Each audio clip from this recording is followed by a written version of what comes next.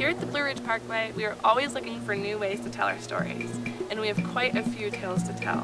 We find that every overlook, curve in the road, farm or building has its own narrative that has helped define the parkway since it first began construction in 1935. We are launching Blue Ridge Parkway Then and Now, a project to help celebrate the 100th anniversary of the National Park Service by choosing and recreating 100 historic photos, and we want you to be a part of it.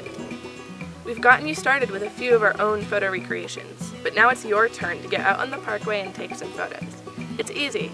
This August, we'll be posting 2 historic photos a week on Facebook from a variety of locations on the parkway. We're asking you to go out to those locations and recreate the photo yourselves to upload to Facebook, Instagram, or Twitter. We'll choose our favorite to post on our website, blueridgethenandnow.com. We'll tell some of the parkway's most memorable stories in a new and exciting way, and have fun doing it.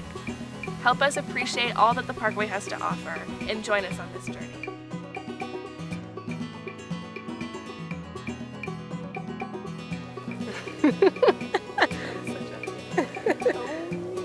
Only you! That was good until you just laughed.